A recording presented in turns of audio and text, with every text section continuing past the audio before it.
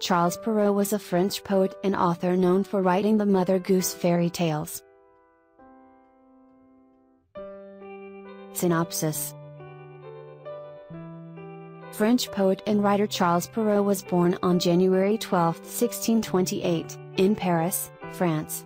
Though he began his career as a lawyer in charge of royal buildings, by around 1660, Perrault had earned a positive reputation for his poetry.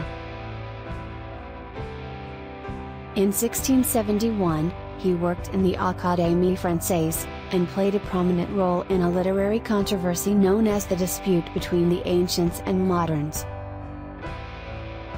Perrault is perhaps best known for his Mother Goosefairy stories, including Little Red Riding Hood and Puss in Boots, which he wrote for his children. Perrault died on May 16, 1703, in Paris, France. Life and work. Perrault was born in Paris to a wealthy bourgeois family, the seventh child of Pierre Perrault and Paquette Leclerc. He attended very good schools and studied law before embarking on a career in government service, following in the footsteps of his father and elder brother Jean.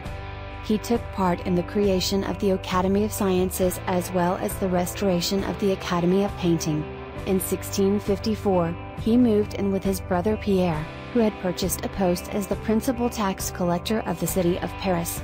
When the Academy of Inscriptions and Belles-Lettres was founded in 1663, Perrault was appointed its secretary and served under Jean-Baptiste Colbert. Finance Minister to King Louis XIV, Jean Chaplin, Aimable de Bourses, and Jacques Cassigny, the king's librarian, were also appointed. Using his influence as Colbert's administrative aide, he was able to get his brother, Claude Perrault, employed as designer of the new section of the Louvre, built between 1665 and 1680, to be overseen by Colbert.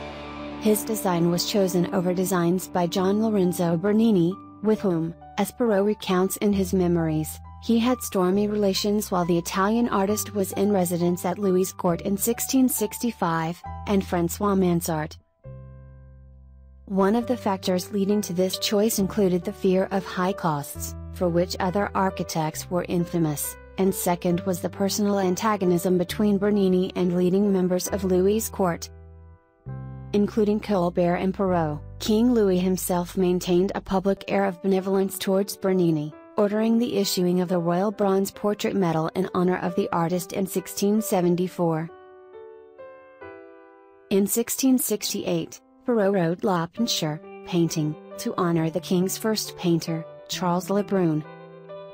He also wrote Courses de Testes et Bag, Head and Ring Races, 1670, written to commemorate the 1662 celebrations staged by Louis for his mistress, Louise Françoise de la Baume-le-Blanc, Duchess de la Vallière. Perrault was elected to the Académie Française in 1671. He married Marie Gicon, age 19, in 1672, she died in 1678. In 1669 Perrault advised Louis XIV to include 39 fountains each representing one of the fables of Aesop in the Labyrinth of Versailles in the Gardens of Versailles. The work was carried out between 1672 and 1677. Water jets spurting from the animals' mouths were conceived to give the impression of speech between the creatures. There was a plaque with a caption and a quatrain written by the poet Isaac de Benserade next to each fountain. Perrault produced the guidebook for the Labyrinth, Labyrinth de Versailles, printed at the Royal Press, Paris, in 1677, and illustrated by Sébastien Leclerc. Philippe Quinault, a longtime family friend of the Perraults, quickly gained a reputation as the librettist for the new musical genre known as opera, collaborating with composer Jean-Baptiste Lully. After Alceste, 1674, was denounced by traditionalists who rejected it for deviating from classical theatre, Perrault wrote in response Critique de l'Opéra, 1674, in which he praised the merits of Alceste over the tragedy of the same name by Euripides. This treatise on Alceste initiated the quarrel of the ancients and the moderns, Querelle des Anciens et des Modernes, which pitted supporters of the literature of antiquity against supporters of the literature from the century of Louis XIV. He was on the side of the moderns and wrote Le siècle de Louis le Grand, the century of Louis the Great, 1687, and Perrault des Anciens et des Modernes, where he attempted to prove the superiority of the literature of his century. Le siècle de Louis le Grand was written in celebration of Louis XIV's recovery from a life-threatening operation. Perrault argued that because of Louis's enlightened rule, the present age was superior in every respect to ancient times. He also claimed that even modern French literature was superior to the works of antiquity, and that, after all, even Homer nods. In 1682, Colbert forced Perrault into retirement at the age of 56, assigning his tasks to his own son, Jules Armand, Marquis d'Ormoy. Colbert would die the next year, and Perrault stopped receiving the pension given to him as a writer. Colbert's bitter rival succeeded him, François-Michel Letellier, Marquis de Louvois, and quickly removed Perrault from his other appointments. After this, in 1686, Perrault decided to write epic poetry and show his genuine devotion to Christianity, writing Saint Pauline, F. de Noël, Saint Paulinus, Bishop of Nola, about Paulinus of Nola. Just like Jean Chapelain's La Puce, ou La France de l'Ivraie, an epic poem about Joan of Arc, Perrault became a target of mockery from Nicolas Boileau de Préau. Charles Perrault died in Paris in 1703 at the age of 75. On January 12, 2016, Google honored him with a doodle by artist Sophie Diao depicting characters from the tales of Mother Goose.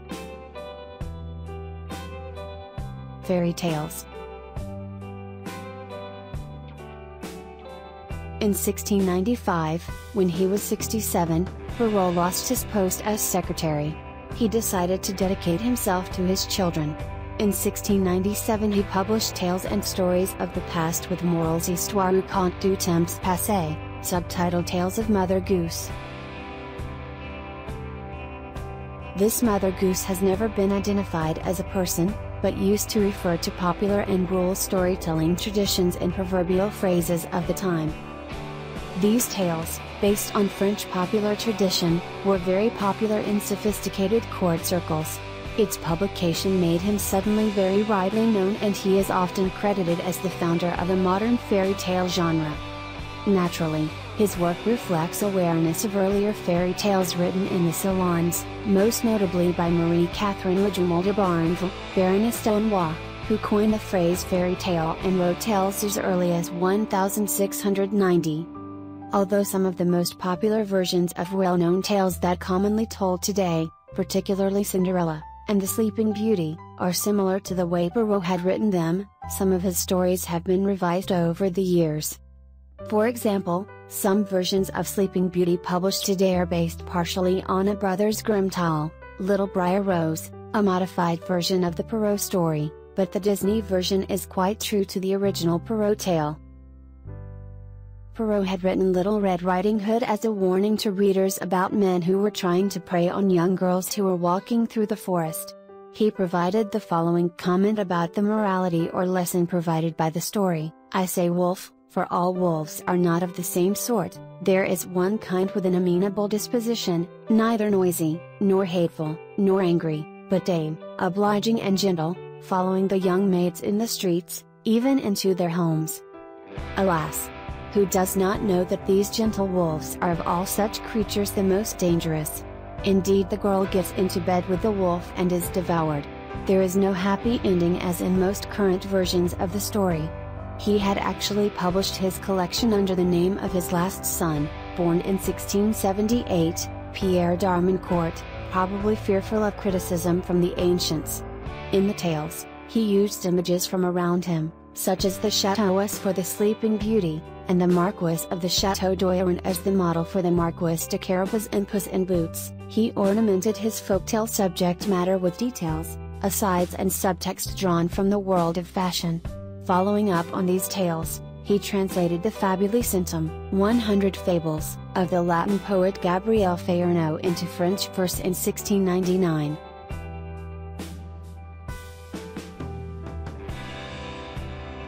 On May 5, 1988, eventually attending the Performing Arts Bird School.